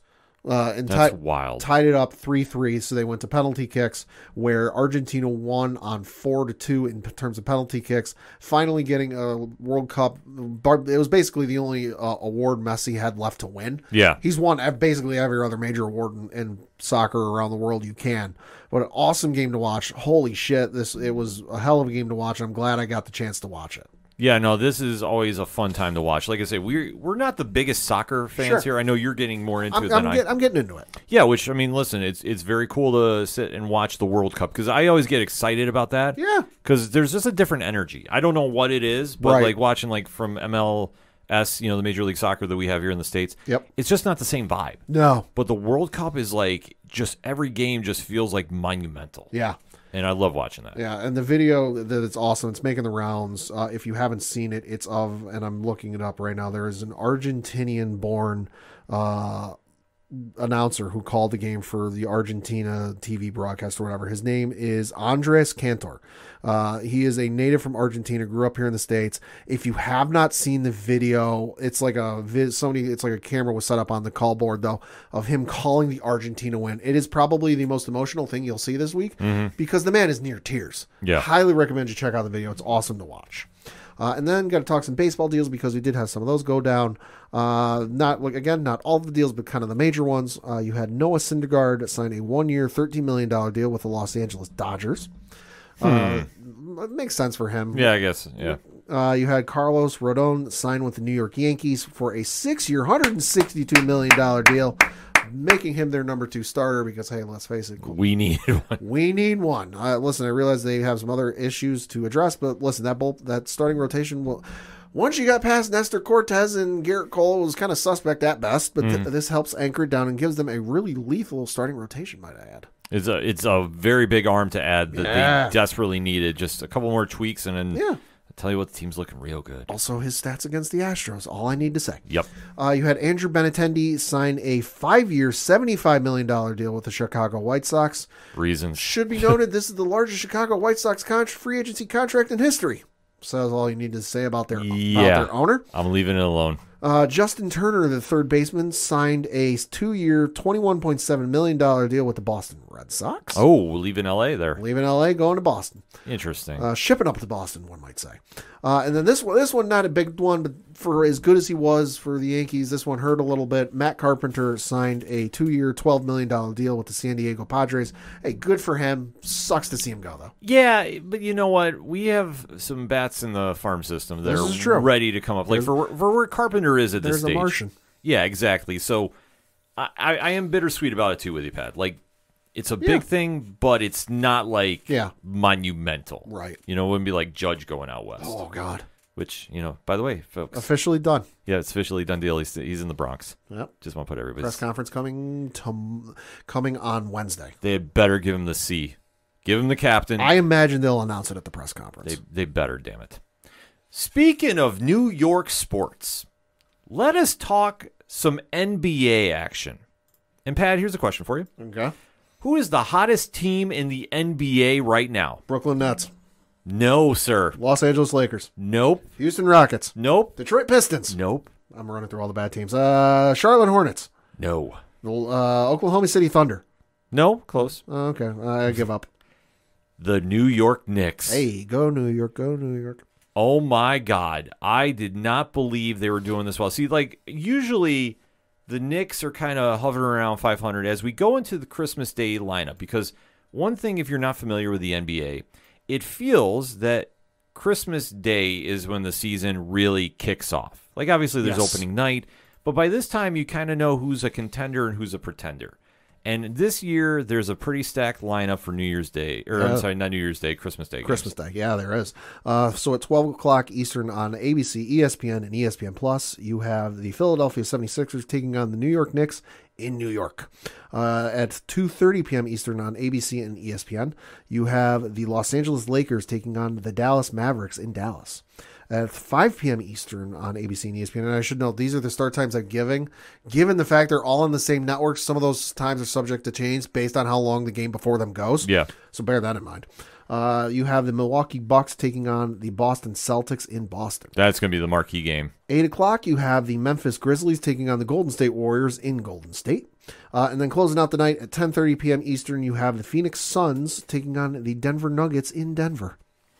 Phoenix and Denver will be a fun game, especially now it's getting rumored that the new owner is taking over in Phoenix. Worth like $5 billion. Yeah, so that's breaking as we're going on to air here. So be interesting to see what this goes. Matt Aishba is going to be the new owner for $4 billion. Yeah, I would say he's buying the team for $4 billion. According to a Forbes article I saw, dude's worth like $5.1 billion. Yeah, so he's going all in about this. Hey, more power to him. So this is a very big deal. And for the Phoenix Suns, I mean, they're going to be a contender for a while. They're a very young team. Memphis is nothing to sneeze at. They're number one in the Western Conference right now. And you take a look at the East, though. I mean, breaking down the top 6 teams, Milwaukee and Boston are separated by a half game. Right. For best record. Yep. Cleveland is up there, flying under a lot of radars. Donovan Mitchell, obviously, leaving Utah coming there was a big move that they needed. Only 2 games out. Yeah. Brooklyn is 3.5 games out, but like I say, they are on a 6-game winning streak. Yeah. Then you have Philly, which is 4.5 back. And then at that number 6 spot, the New York Knicks 7-game winning streak and counting. Only 5 games out? Yeah.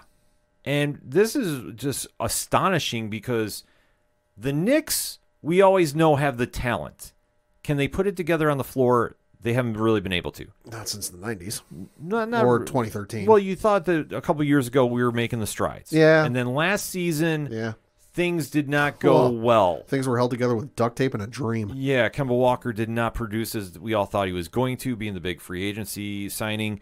The young talent that they have with Obi Toppin and IQ were supposed to take over, and I don't know if it just didn't mesh with Thibodeau's system that he has in place there.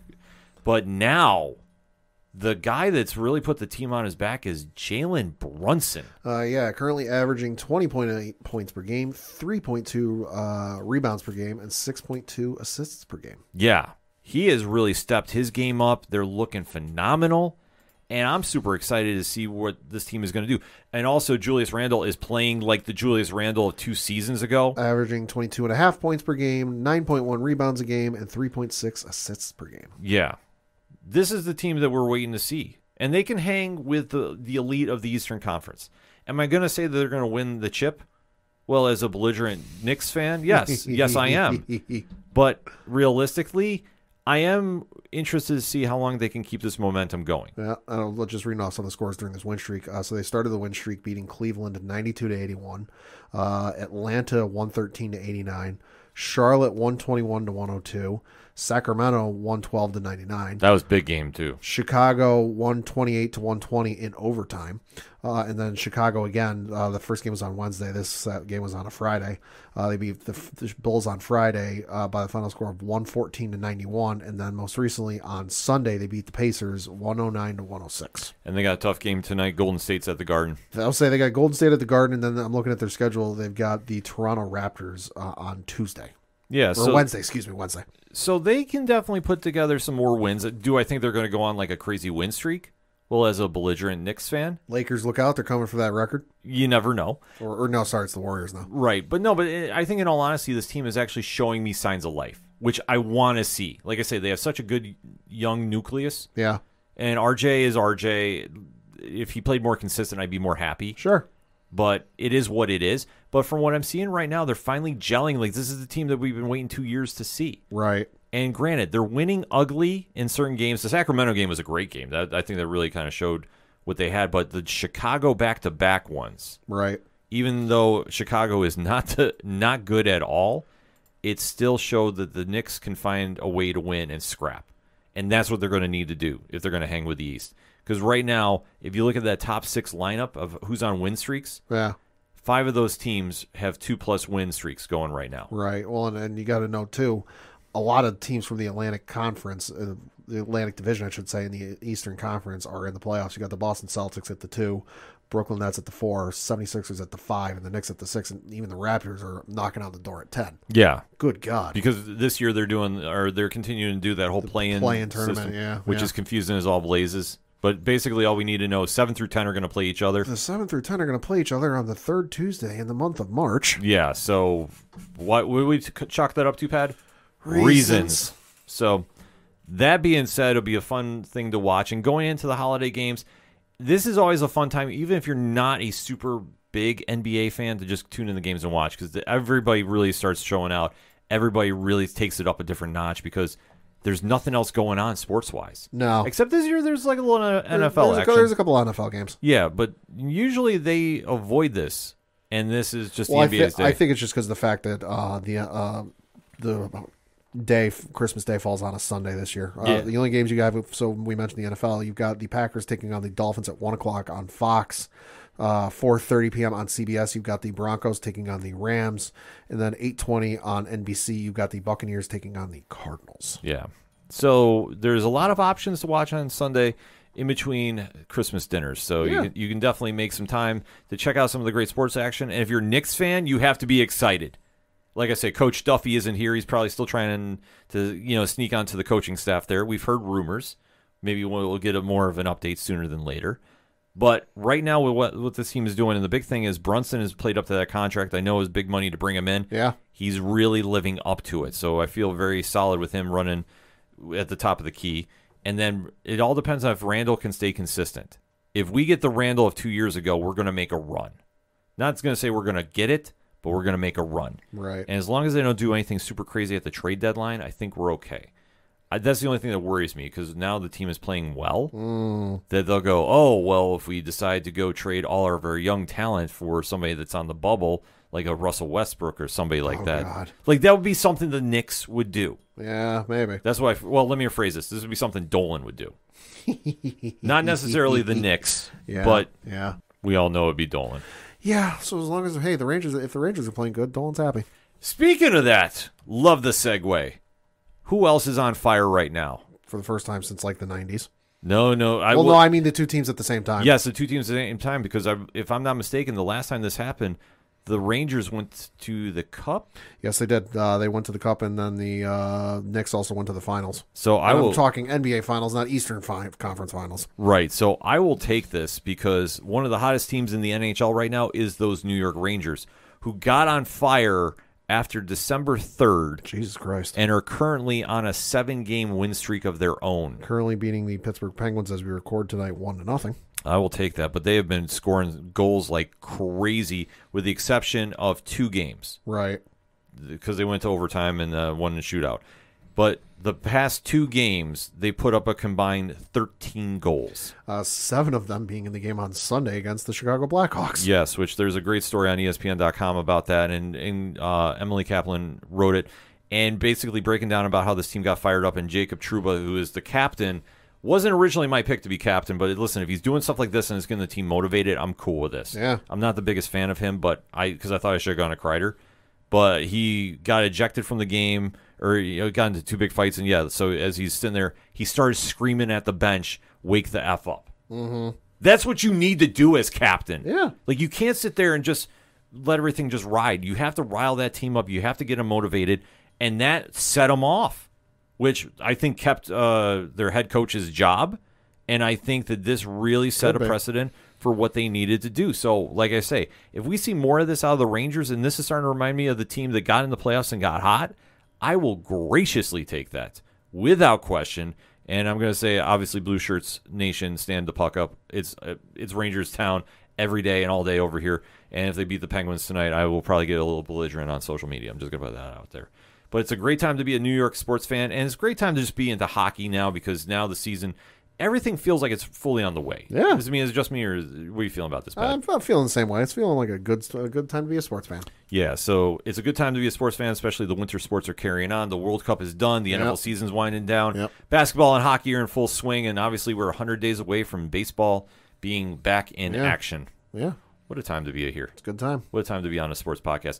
So that being said, if you want more ODPH content, it's very simple. Swing on over to odphpodcast.com, join the conversations, and if it's anything and everything that we do here, whether it's Patreon, TeePublic, Parlay Points blog section, directory, classified, music section, you name it, if it's ODPH, you can find it at odphpodcast.com.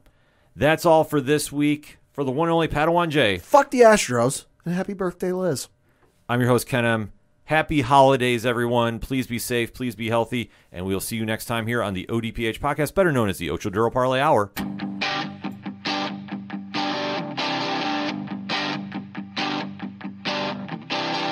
This is Tom from Tom Joe Lou. This is Matt from Sideroom Sounds.